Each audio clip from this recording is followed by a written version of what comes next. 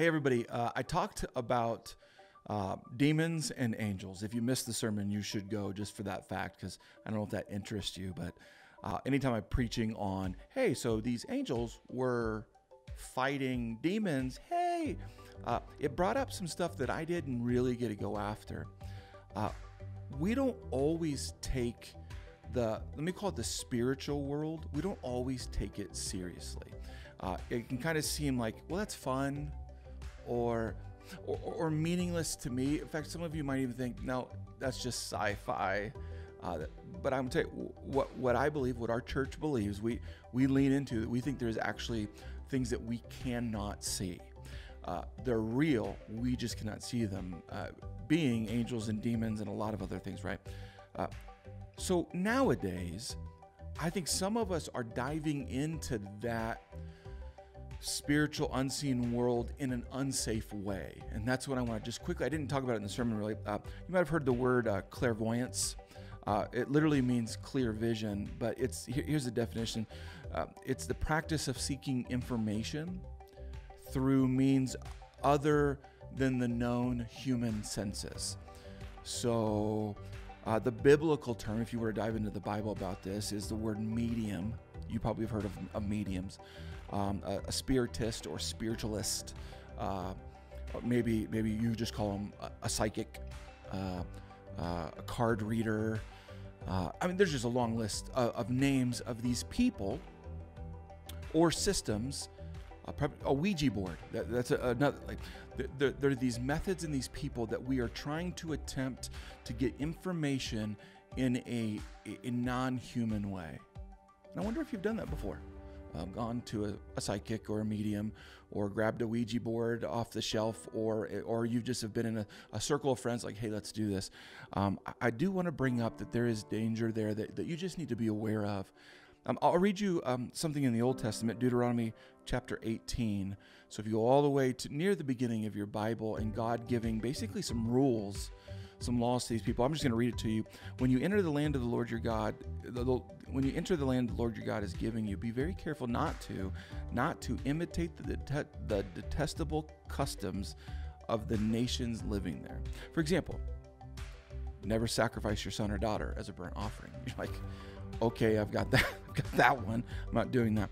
But watch, and it continues. This is God saying, I don't want you to do these things. And do not let your people practice fortune telling, or use sorcery, or interpret omens, or engage in witchcraft, or cast spells, or function as mediums or psychics, or call forth the spirits of the dead. This is in your Bible. God saying, I don't want you to do this. Some of you are already, though, thinking, well, what's the consequence of that? Well, can we just first say that God told people, I don't want you to do this? I don't think it's good for you. Anyone who does these things is detestable to the Lord. That's in strong language. Is because the other nations have done these detestable things, that the Lord your God will drive them out ahead of you. But you must be blameless before the Lord your God.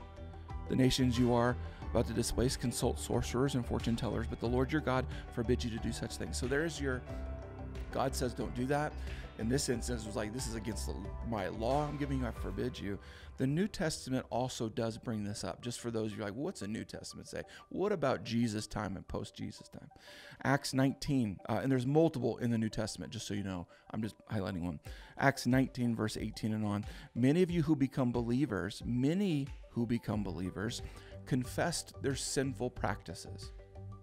If you've become a Christian, you probably have done the same thing. You've confessed to God your sin. You might be interested, what were they confessing? In this instance, a number of them who had been practicing sorcery brought their incantation books and burned them at a public bonfire.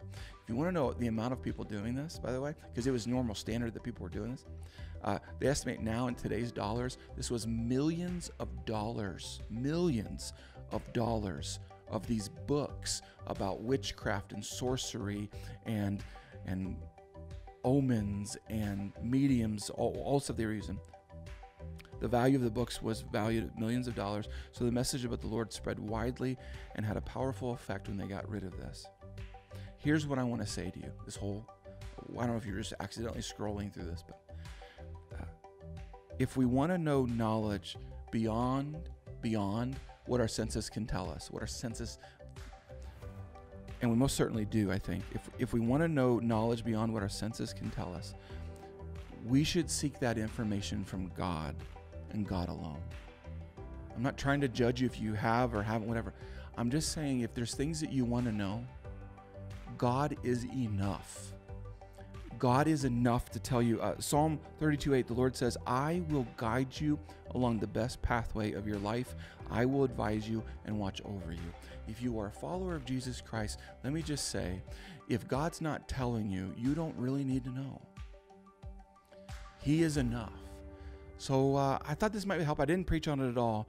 But as you have these thoughts, I'm going to go talk to a medium. I want to talk to a psychic. I want my future told. I would advise you, let me give you, as a pastor, don't go that route. Seek information and guidance from God himself. And I assure you that will be enough for you to go where you need to go, to do what you need to do, to be who you need to be. Thanks.